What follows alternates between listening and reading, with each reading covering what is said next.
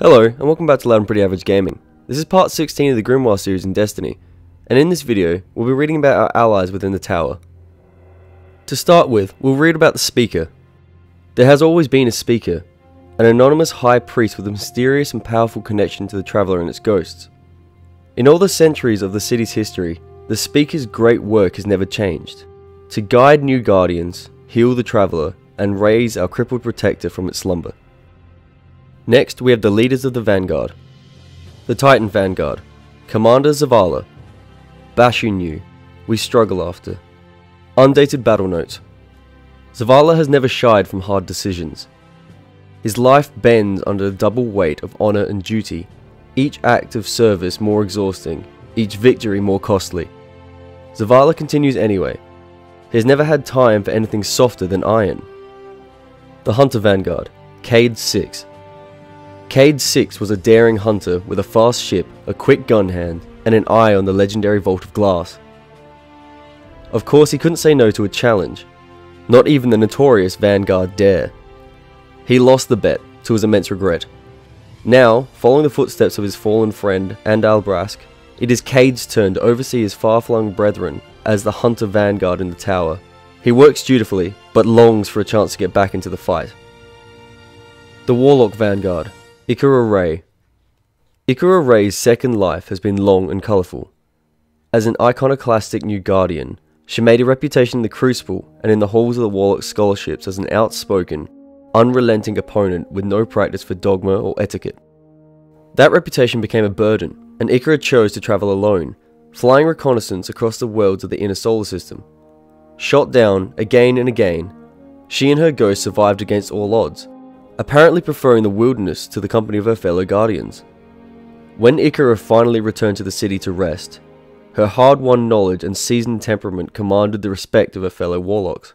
She now serves in the Vanguard as a mentor and leader, carrying the memory of her wandering days as a link to the rising guardians. The Crucible Handler, Lord Shax. Lord Shax is one of the heroes of the Battle of the Twilight Gap, having led the counterattack that pushed the Fallen from the city walls. Fearing that another full-scale assault would be more than the city could repel, Shax chose to stay in the city to mentor guardians in the Crucible. One day Shax vows to return to the war beyond the city, but only after he is confident that the fires of the Crucible have forged a new generation of warriors. On to the faction reps. Future War Cult. Lakshmi 2. There is nothing Lakshmi likes more than secrets. Her origins are unknown. Her appearance in the city was abrupt. She court select guardians for initiation into the higher mystery of a future war cult, espousing a brutal philosophy of endless struggle. Those who can tolerate Lakshmi's mocking hints and bloody-minded philosophy find her surprisingly good company. She seems to take genuine joy from her work, as if the secrets she guards have taught her to treasure every moment. Dead Orbit. Arak Jalal. Jalal is a man driven by the ghost of a dead future. Critics accuse Dead Orbit of nihilistic fatalism, and Jalal would be the first to agree that the Earth is lost. The city is a fatal trap. The Iraqs have no time for sentiment, only an alien miracle preventing human extinction during the collapse. Jalal dreams of a diaspora to come, humanity ascendant, scattered across the stars too far flung from any single threat to reach. Jalal's utilitarian practices drives him to bend the laws and break the rules in the name of Dead Orbit's great project. When the ultimate goal is human survival, any sacrifice can be justified. New Monarchy. Executor Hideo. An upstanding citizen, Hideo was once known for his lavish gifts to children and the elderly. Since he moved from plasteel manufacturing to the New Monarchy, he has been less forthcoming about his business and less free with his funds.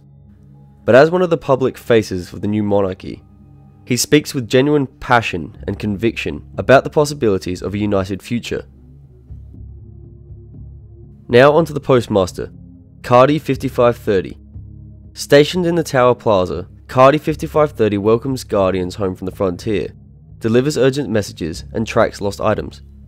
Cardi has adopted a colloquial repartee with the guardians who frequent the tower.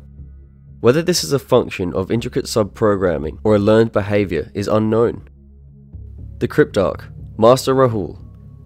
Master Rahul's insatiable curiosity drove him to the tower, where, As resident cryptoarchaeologist, he can work directly with Guardians returning from the frontier. He decrypts matter engrams as a free service, and when he builds trust with a particular Guardian, he is happy to offer rare engrams for sale, although the scarcity of these artifacts forces him to ask for glimmer in compensation.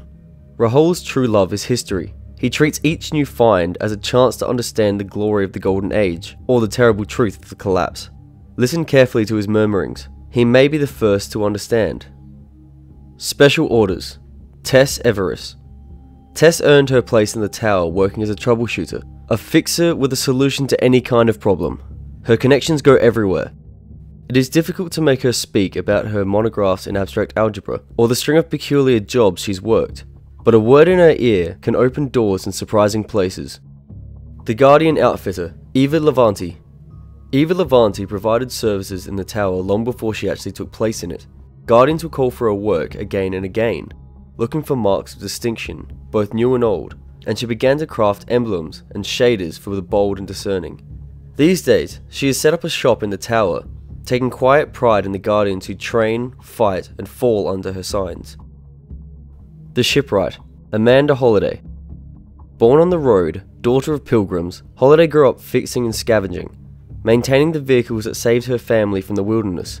Her talent for engineering and her familiarity with Golden Age relics made her a leader among the tower's shipwrights. The terrors of Holliday's childhood galvanized her. She knows and respects the dangers that press against the city's walls, and her drive to rebuild the city's aerospace capabilities is driven as much by pragmatism as by her love of flight. The Gunsmith, Banshee 44. Few merchants of the tower serve as vital function as Banshee 44. His knowledge of weapons is encyclopedic, but don't ask him where it comes from. Banshee's mind and body have absorbed incredible punishment over the ages. He grapples with fragments of memory, the shrapnel of ancient ordeals that return to haunt him. Agent of the Nine, Xur. Xur sells objects of legendary power. He accepts his own currency in service of his own enigmatic goals, or those of equally cryptic masters. Mysterious, too, is the nature of his presence in the tower. Does he have some arrangement with the Vanguard or the Speaker? Are there those among the Guardian elite who understand Xur's nature and ultimate purpose? Or have all efforts to control his comings and going simply failed? The Iron Banner Rep, Lord Saladin. A hero to the city and a legend in his own right, Saladin Forge led the city's defense during the battle for the Twilight Gap. His protégés, Commander Zavala and Lord Shaxx, now lead the tower's Vanguard and Crucible respectively. Saladin remains close to Zavala, though his relationship with Shaxx has been strained since the Twilight Gap. The Iron Banner seeks great champions to lead the fight against the darkness. It was born to honour the Iron Lords and their efforts in the earliest days of the city. The Queen's Emissary, Petra Venge. Petra is an operative of the Queen of the Reef. Though she has long made the tower her home, it is no secret where her allegiance lies. The Frames. Frames are simple automata built in the city. Although not equipped with true general sentience, they are nevertheless useful for cleaning, maintenance, and service tasks. Frames do have the ability to learn, and many develop quirks of personality and behaviour over long lifespans. The Vanguard Quartermaster, Ronnie 5530. As trustworthy as Frames come, Ronnie 5530 was designed to smooth troubled waters. Cade has spent long hours trying to evoke any hint of frustration in his distant machine cousin, but Ronnie remains exquisitely composed. The Crucible Quartermaster, R-Site 9940. No discounts, big shot. R-Site 9930 is the last of Lord Shaxx's personal combat frames. When he chose to remain in the city to oversee the Crucible, Shaxx had R-Site's combat systems deactivated and rebooted with the tower's more civil vendor protocols. R-Site's memory banks still remember the battles he has seen. This knowledge makes R-Site uniquely qualified to equip Guardians for combat. His outward disdain for untested Guardians is a combination of learned behaviour, a byproduct of years of service to Lord Shaxx, and personal experience. His systems may have been reprogrammed, but the love for combat still pulses within his circuitry. The Bounty Tracker, Xander 9940. There are many threats beyond the city's walls. To help track and eliminate these dangers, the Vanguard has initiated a bounty system to reward Guardians who take the fight to the city's enemies. Lord Shaxx, not to be outdone, lays out his own bounties for performance in the Crucible. Xander 9940, a recent product of the city's foundries, tracks every Guardian's progress and dispenses rewards. And finally, Crota's Bane, Eris Morn. Eris Morn is the sole survivor of an ill-fated raid on the Hive's lunar fortress. It was Eris and a ragtag fire team who, after the first charge to take back the moon, sacrificed everything to return in search of the one the Hive called Crota. Robbed of her ghost, Eris remained lost among the darkest shadows of the Hellmouth for countless cycles. Despite all the odds, she endured. Using the very dark, she battled to emerge a changed warrior, driven, some would say obsessed. The Speaker and Commander Zavala find her compulsions a sickness, convinced she has been fully seduced by the shadows. Though her warnings of Crota and his power are often dismissed as madness, Eris returns to the shadows time and time again, operating as one of Ikora Ray's Hidden, a clandestine group of Guardians tasked with silently infiltrating enemy strongholds and gathering vital intel for the Warlocks. Thank you for joining me through this video about our allies within the tower. In the next video, we'll be reading about the city's factions. Until then, I'll see you next time.